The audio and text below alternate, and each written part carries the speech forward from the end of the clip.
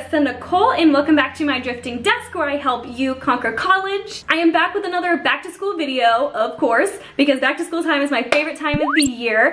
And I did want to show you some of my bullet journal spreads that I'm using to help me conquer college. So I will be showing you some from my last year's bullet journal and how I was using spreads last year. But then I'm also going to update you and show you how I've changed those spreads to better equipped for myself this year in my new bullet journal. There we go, now you can see it. So I will be showing you both of my bullet journals and showing different spreads and what I used last year and this year, and just showing you how I use my bullet journal to conquer college and different spreads that I use to help me stay organized for the school year. Of course, these are just a few of the things that I use. I will be adding more spreads, so I can always do an updated video for y'all if you want it. If you do, please give this video a thumbs up so that I know that you like videos like this and I can give that to you. And while you're at it, please make sure you hit the subscribe button down below. That way you don't miss out on any videos that I publish on more bullet journaling or back to school videos. So be sure to hit that little bell too. So without further ado, we are gonna dive right into the video, and I'm gonna hand you over to the overview voiceover part of me. Alright, so let's dive right in. The first page that we're gonna take a look at is my 2018 quote of the year. I just wanted to show this before I started my school year because I think it's fitting for the school year. It's less perfection, more production. And that speaks to me because I wanna stop being so perfect in everything that I do and just try to get as much done. Of course, I wanna do it well, but sometimes my OCD and perfectionism takes away from me doing the job. So this is my quote of the year. So I'm gonna actually apply this into my new spreads that I'm doing, making sure that they're more useful than just perfect. So then moving on to my first page of my academic kind of section of my bullet journal is my course checklist. My course checklist I have broken down by my major, which is psychology, my minor, which is women's gender and sexuality studies, my other minor, which is human rights, and then general education courses. So it's all pretty much set up the exact same way, so I will feature how many classes are needed for this and the credits that are needed for this, and the minimum grade that I need for them to actually apply for graduation. And then I go into in-depth analysis of what criterias are needed for each kind of core of my classes. So I do have prereqs for psychology, which is intro to psych. I have data analysis and research kind of groups that I need to take, which are 2 classes of those, etc., etc. Once I figure out which class will qualify and fulfill this requirement, then I'll write it underneath the class tab, and then I will check it off once I've actually taken it. That way I can keep track of which classes I've taken, which classes I haven't, and have a whole game plan for all of my classes. And I do the same for my women's gender and sexuality studies. And at the bottom I just put a cute little quote that's kind of like a dictionary entry that says, "Nasty woman, a confident, independent female who gets shit done." And again, I do the same thing for my human rights minor and for my general education courses. At the end of my gen eds, I did put another quote, just a simple quote that says, "Everyone you will ever meet knows something you don't." My next spread is my semester overview for autumn 2018. I do have my key up in the left-hand corner. I drew pencils for the headers of all of my months, as well as mini notebooks to put down all of my information. So with this, I'll be circling days that I have things planned on and then writing it onto the notebook on what it is, using my color coding system and my colored pens that I like to write in my planner with that coincide with each of my classes. To give you an idea of how this worked, I do want to show you my last year's bullet journal. That way you can see how this spread worked for me and kind of a different layout that I used for this spread. So this was last year's semester overview, and it was pretty simple, and I just kind of boxed the days that I had something due, and then I wrote off to the right-hand side on what was due and color-coded it for my classes from last year.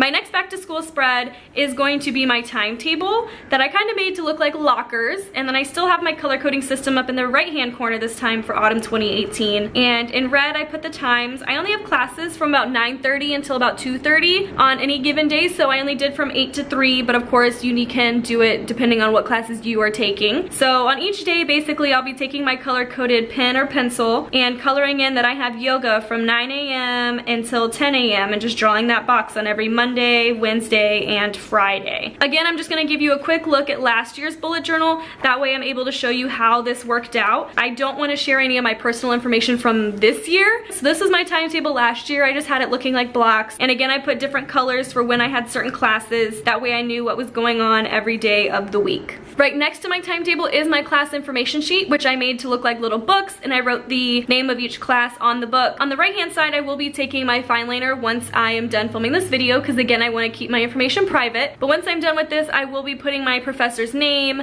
his email, my TA, their email, office hours, the location, etc. Anything, any need to know information I will put on this page to the right of the book. And I'm sure you saw it when I was just showing you the last page, but I will show you last year's. This was my class info page from last year. It was just a couple boxes. Again, I just wrote the class name and some key information right next to it. The next back to school spread that I have in my bullet journal is my assignment log. This year I decided to do something a little different with my assignment log. I will show you last year's just so you can see what I mean by different. My assignment log from last year was just a bunch of lines and I would write down which assignment and use my color coding so I would know what class that assignment was for and then check it off when it was done. This year I decided to make it more unison and then each class gets their own column. So let's say on September 1st I have reading for my international studies class, reading for my African American class, and a yoga assignment. That way I can write those in those three and see that I have nothing due for dance or psych on that date. That way when I'm scanning through this whole page, I can see what is due on each day for all of my classes instead of trying to do it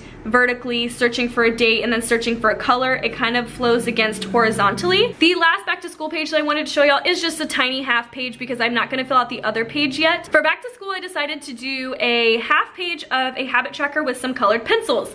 My full page habit tracker will go right next to it and it will feature full-size colored pencils going from 1 to 31. But since school starts on the 21st of August, I just did little colored pencils and each of these colored pencils will stand for one thing that I wanted to track, whether that's making it to all my lectures, doing homework, doing extra homework, going to office hours, etc., etc., planning each of these things, and then I can color in a little bit of the colored pencil every day that I do something. That way at the end I hopefully have a full colored pencil to track all of my good habits. And since I only used a half of a colored pencil at the top, I just did a funky quote, kind of written a little funky, so if you can't read it, I'm sorry, but I'll read it to you. It says, "If you don't choose your habits will choose you." All right, so we'll do one last little flip through of all these pages, and I just wanted to say thank you so much for watching this video. I hope it was helpful, and I am so excited for school to be back because back to school time is my favorite time of the year. I always love doing as many videos as I can. I love shopping, I love moving, I love setting up my dorm rooms, and I just love school in general. So if you have any suggestions for back to school videos that you'd like to see from me,